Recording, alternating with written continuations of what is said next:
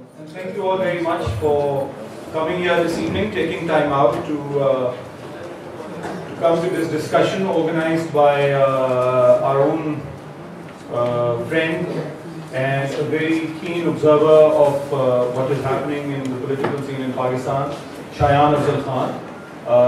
And thank you very much, Poppy, for giving us this opportunity to get together and take stock of what is happening in Pakistan's politics and what is happening to the nascent democratic order.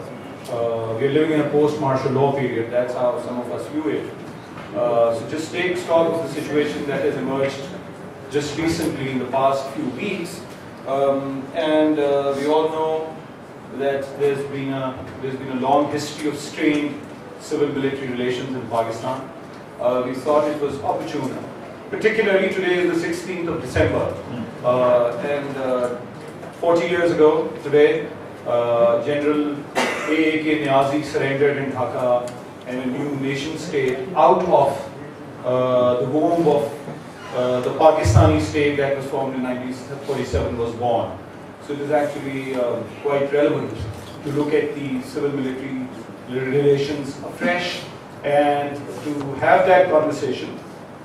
We have some of the most eminent authors, speakers, and people who actually believe in democracy. They may not necessarily be a part of any political party themselves.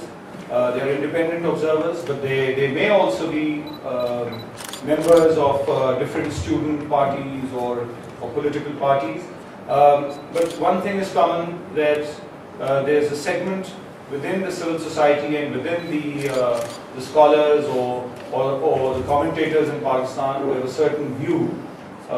Somebody was saying just before the beginning of this program, this panel looks a little lopsided.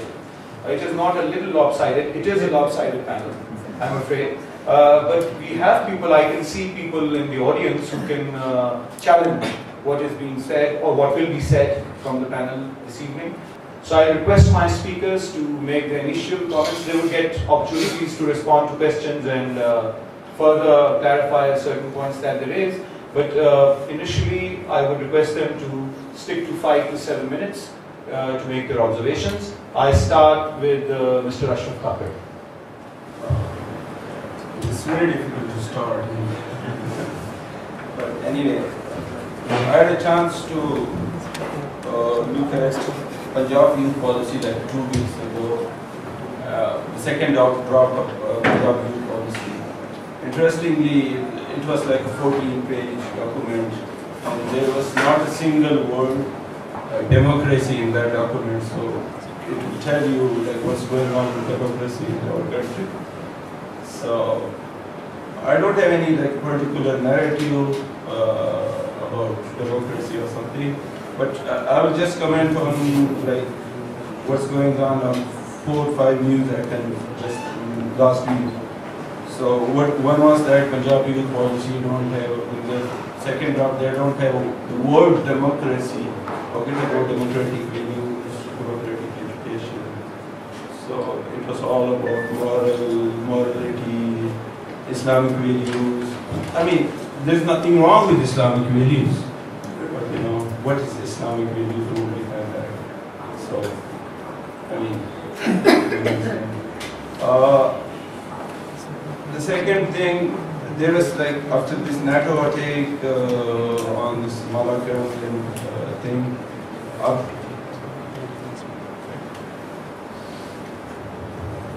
and at the same time after like that attack, there is an operation going on in our agency. After 15 days, in 15 days there were 300 militants, so-called militants killed, and it was reported in newspaper just in 1 line in 2 minutes. 300 militants were killed, and there was nothing in the media, in civil society, who was these militants, and who killed them, what were they doing. There was no response in our media about these things, who these militants are. And I also want to talk about Balochistan today as an example of perhaps the most pertinent example of lopsided military-civil relations in Pakistan, and especially considering the fact that it's 16 December, I think it warrants a look at what is going on in Balochistan and is it another Bangladesh in the making. And this is kind of on the side, but everyone was waiting for people to gather, I just picked up this newspaper, and the first thing I saw, I'm just going to read out a very small part of it, but I mean, I was amazed by the fact that it was the first thing I saw. This is Akhbar-e-Jahan, and this is a piece which is titled Bayanbazi.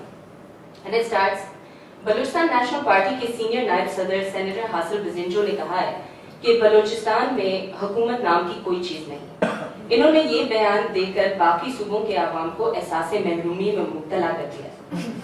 इनके बयान से कुछ ऐसा तासुर मिलता है जैसे सिर्फ बलूचिस्तान में हुकूमत नाम की कोई चीज नहीं है, बाकी तमाम सूबों में हुकूमत ही हुकूमत है।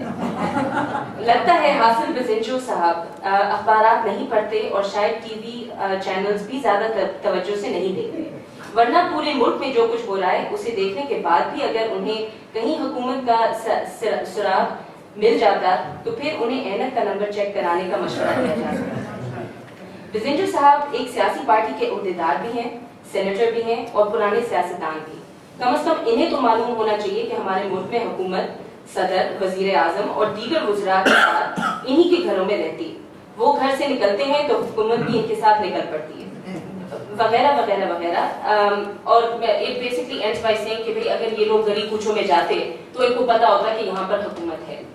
You know, the protection, quote unquote, of strategic locations, of natural resources, and the fact that it is the military actually who is co-opting and who has basically the ability and the power to negotiate with various sardars. You know that this is a tribal setup. I mean, it's fragmented.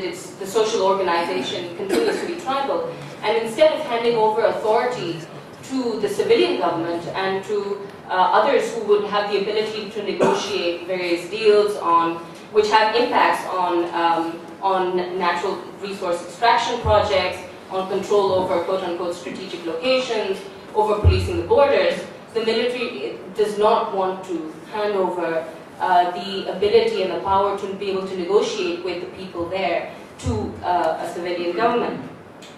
And I mean, I just want to, because I know I only have 5 to 7 minutes, but you know, the consequences of military dominance in Balochistan and the fact that there has been virtually nothing other than a puppet government there ever has had some very serious consequences, which we're beginning to see now. There's a huge amount of disillusionment with the political process.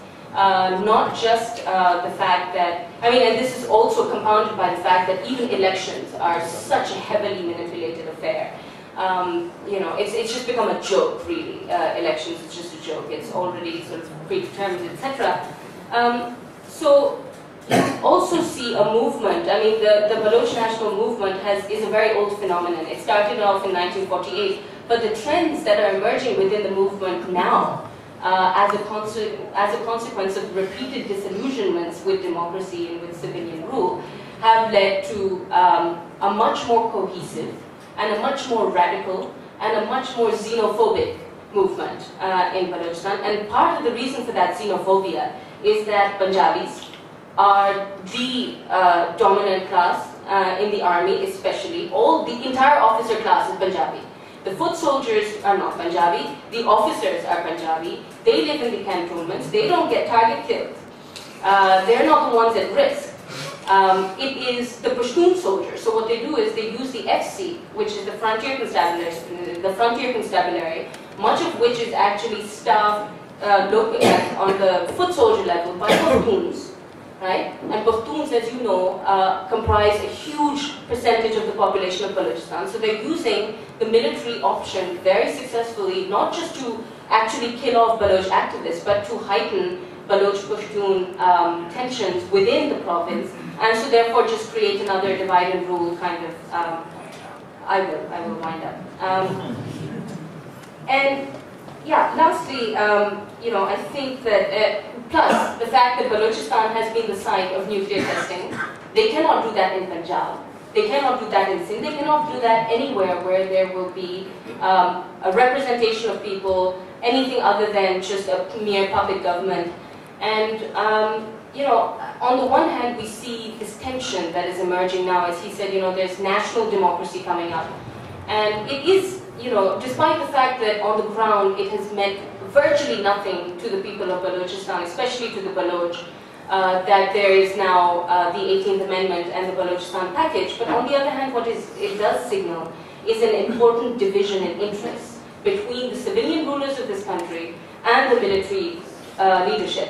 Because the military establishment cannot afford provincial autonomy, because it will lose out all of these abilities and all the powers it has now. On the other hand, the civilian government is now being forced into a position where it has to co-opt the local elite in order to have a functioning democracy, which is in the interest of the civilian leadership. And that's where I'm going to leave it, because I have no more time. Thanks. Thank you.